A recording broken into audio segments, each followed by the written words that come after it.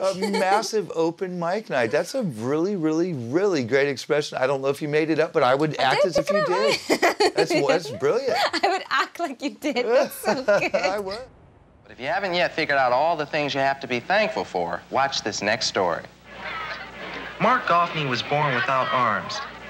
And during the 8 years he has attended telethons, he has raised over $6 million for other handicapped children. We won! I grew up in America as a poster child for disability. I started playing guitar with my toes and created my own identity through music. I decided to get inspiration for my new album by meeting young British artists who are also shaping their lives through music. In this episode, Leah McFall explains how TV talent shows aren't always the answer.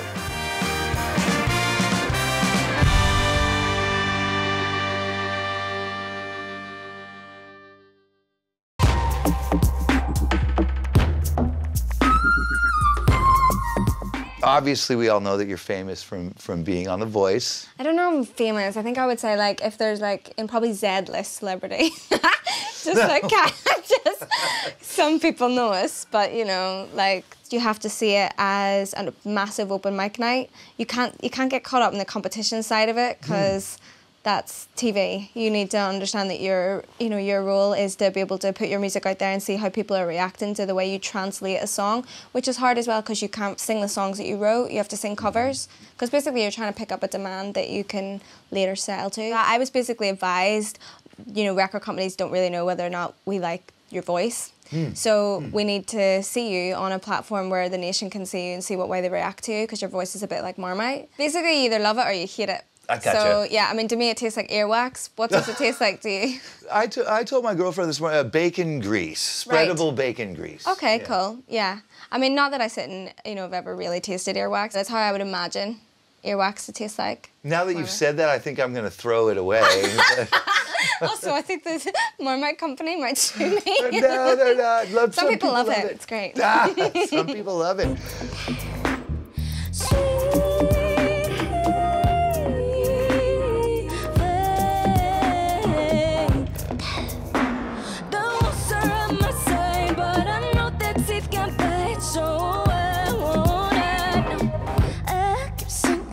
From The Voice, you did get signed to a record label. I was thrown into the deep end of the music industry, which was actually great. It was not the easiest, but it was great.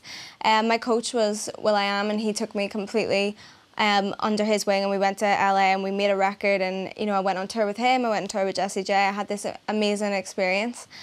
And then you realise that obviously there's politics in every industry, and it happens a lot to artists where, you know, the record wasn't going to get released because you have to get yeses from a lot of people. And, you know, it got shelved and it didn't get released. Oh, yeah. And you know, I'd obviously put my heart and soul into a lot of those songs, so I mourned them more than any ex-boyfriend. But yeah, so... Yeah, God, yeah. Right?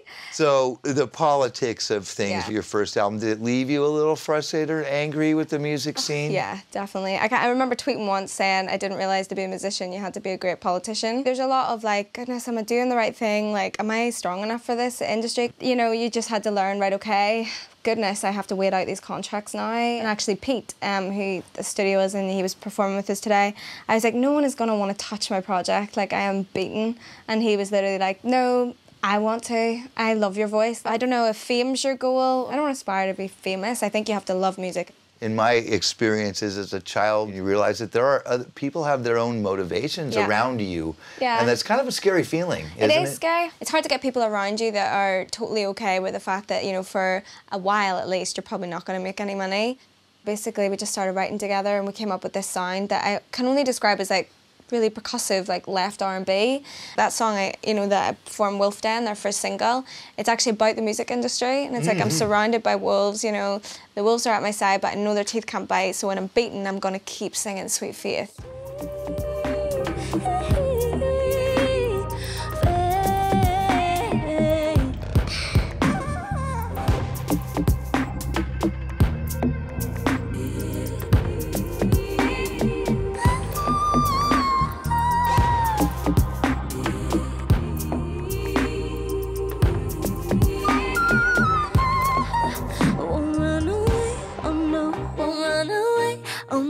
When the wolves say, go home, go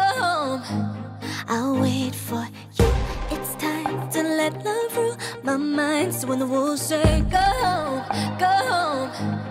I'll dare to stay right here and silence fear in the darkness. I'll keep singing that.